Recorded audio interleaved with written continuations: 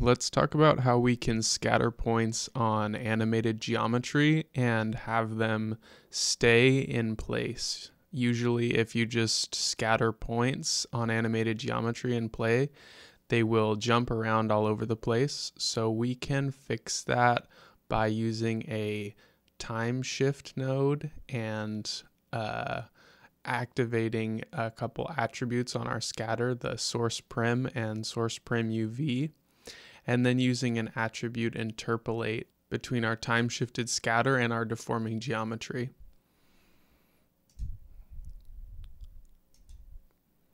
So you can see how this works with just a basic setup, and then also a useful example of this would be with the Megascans scattering. So if you import a Megascans item with scattering checked on, it'll build this setup for you.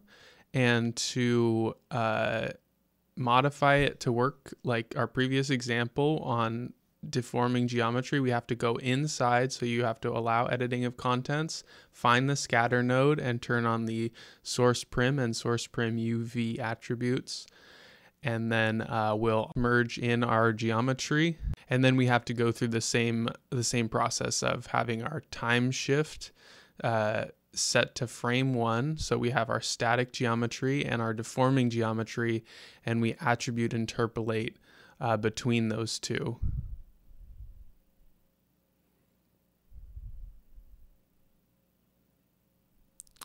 So this is a quick tip, a quick way to get your points to stay in place on animated geometry.